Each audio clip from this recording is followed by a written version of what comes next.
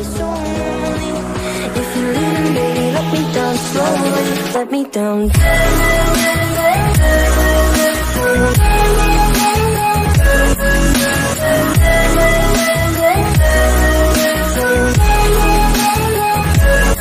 me down.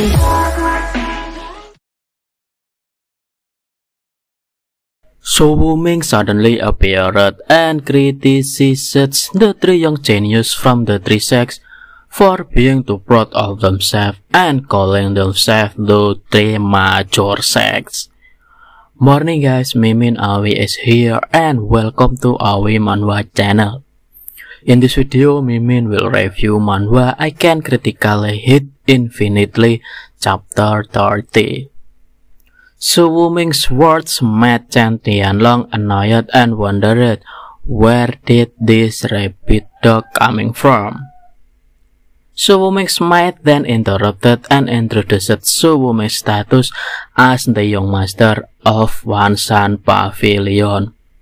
Who did the hell he think dared to call his young master a rabbit dog? The other cultivators finally understood why Su Wu-ming didn't take the three sects seriously. Wansan Pavilion is the largest chamber of commerce in the Northern Territory. Many sects purchased cultivation resources from Wansan Pavilions, which is a huge capital. This cultivator then curious about how Chen Tianlong would deal with this. Holding back his anger, Chen Tianlong thought that Su Wu-ming had no right to humiliate the three major sects for no reason, even though he was the young master of Wansan Pavilion. Su Wu-ming casually just replied, they were trying to kill his brother, so what if he insulted them? The three major sects mean nothing in Su Wu-ming's eyes. Instead of calming down, Chen Tianlong even threatened Su Wu-ming that anything could happen in the secret realm.